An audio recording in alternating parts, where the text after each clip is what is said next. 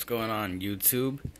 And so before I've done a promo on the Hurricane 3 National, but here I'm trying the Hurricane 350, and yes, I know I am a Hurricane fanboy. I love Hurricane on my forehand, so I wanted to pretty much try every Hurricane 3 possible, the Neo, and I tried the National, and now I'm gonna try the Hurricane 350. So, yep.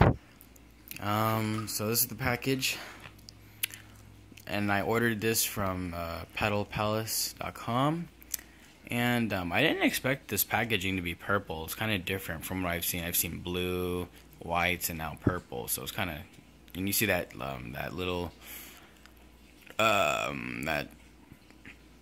reflection the package gives you. I think it's kind of a cool look. So let's see here. I can't do this left-handed. Alright. Hurricane 3 is a tacky rubber which produces a characteristic low arcing ball flight from middle distance. The underlying 50 sponge is produced with great sponge elasticity, which enables and maximizes a strong spin effect with use of the wrist. Hurricane 350 is the first choice for players who prefer to drive loop and topspin. It integrates tacky rubber with elastic sponge. The sponge is receptive to ball contact, while the rubber friction grips and holds the ball. Such a combination provides the player with great ball feeling with every shot, and suits players who want to exert a fast, stable loop attack. Whew! That was a handful.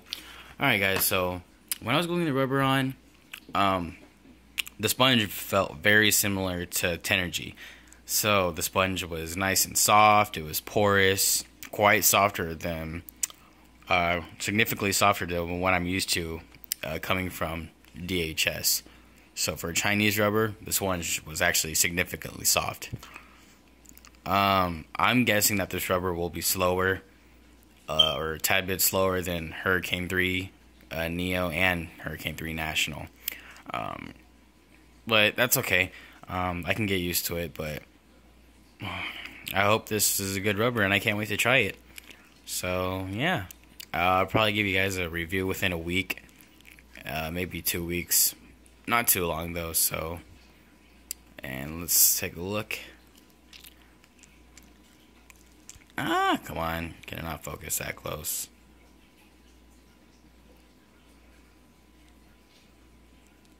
There we go.